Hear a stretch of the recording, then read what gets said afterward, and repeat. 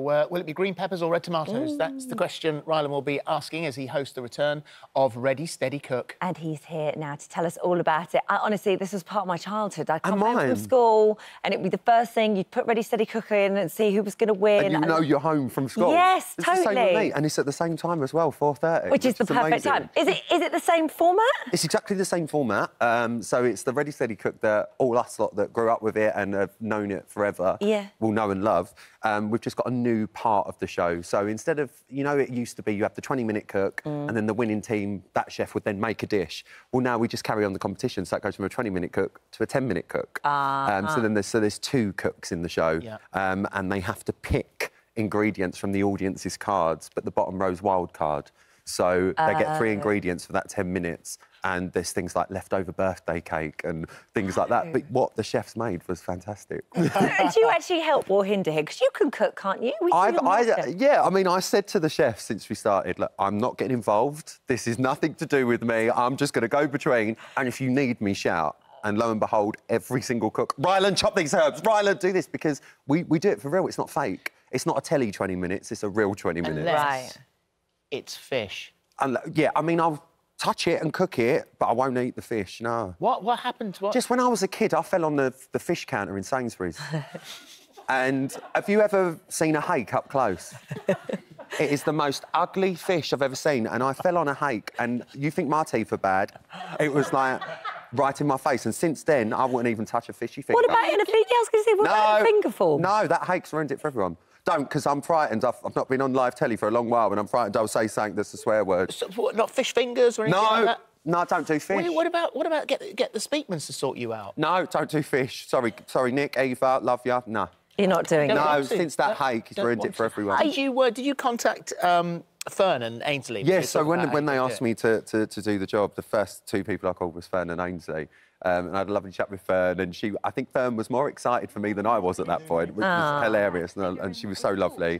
And then I called Ainsley, and I was a little bit worried about calling Ainsley, because, I mean, although I've met Ainsley a load of times here, you know, to me, Ainsley was Ready, Steady, Cook when I was growing up, and everyone knows him so well for that show. And I rung him, and I was in Manchester at the time, and he was so lovely. And he just was getting his MBE as well, so that was a nice little fish for me. Like, well done on your MBE. But yeah, he was so lovely. He went, just go and make it your own, enjoy it, you're going to love it. And he just said, just put you into it, because the show runs itself, and it really, really does. It's not about me, it's about the contestants and the chefs, and that's what's lovely. And obviously we're all being a bit more sort of eco and aware of the environment, and the show doesn't use the plastic bags. I remember the contestants used to come down with the shopping bags. We've completely changed, and look, with all due respect, we're not trying to be worthy for the sake of being worthy. It's not one of those shows, but our goal is to try and be the most sustainable show on television.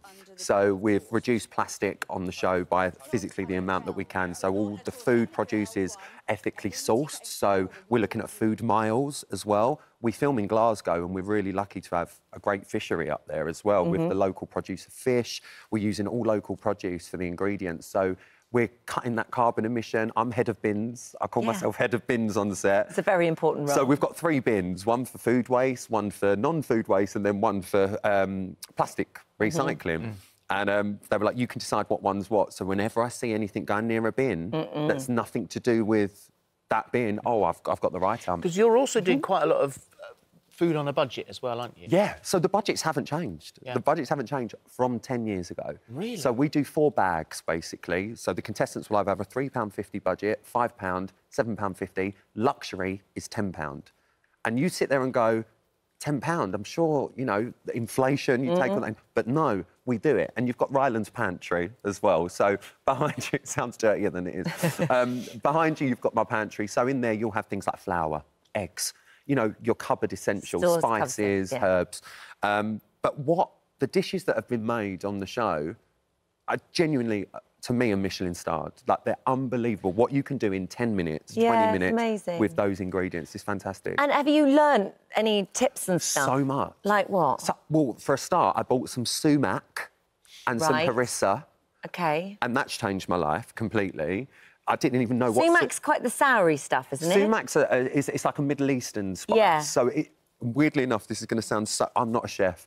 It tastes Middle Eastern.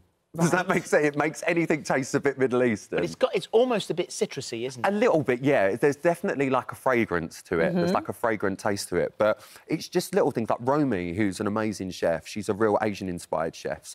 And everything, it's got to have that base of onion, ginger, garlic, and just them 3 little ingredients that we've all probably got knocking about in the fridge. Yeah. The great thing is that, you know, doing the shows that you do, you can pick it all up in the supermarket during the sweep and then take it through there and do that. Exactly. So I come from my supermarket sweep to my kitchen. Are you doing some more of those? You'll have to wait and see. OK.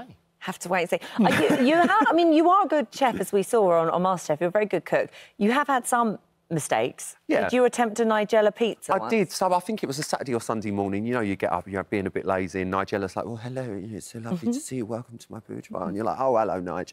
And she was like, "I'm going to make a pizza." And I thought, "Oh, what's a pizza?" It's basically a pizza base made out of mince. Oh, I thought, well, that sounds like maybe a big burger. That does sound it nice. tasted like foot.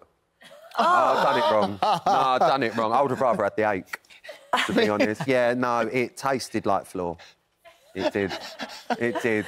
Taste like floor. Not so good. No, not but thank God I've got 5 amazing chefs that know what they're doing on my show. Exactly, you can rely on well, them. it's lovely to see you. Thanks Yeah, for it is. coming It's in so today. nice. Always lovely. Ready, Steady, Cook starts today at 4:30 on BBC One. Yeah, every day, every weekday. Nice to see you back in here. It's lovely, honestly. I'm just trying to see what I can have a rob up. A few things have changed. Keep your hands There's off a dog our in the stuff, kitchen please. by the window. Don't touch that. That's Martin Frizzell's. Oh, is it? Oh, watch out. Not the bosses.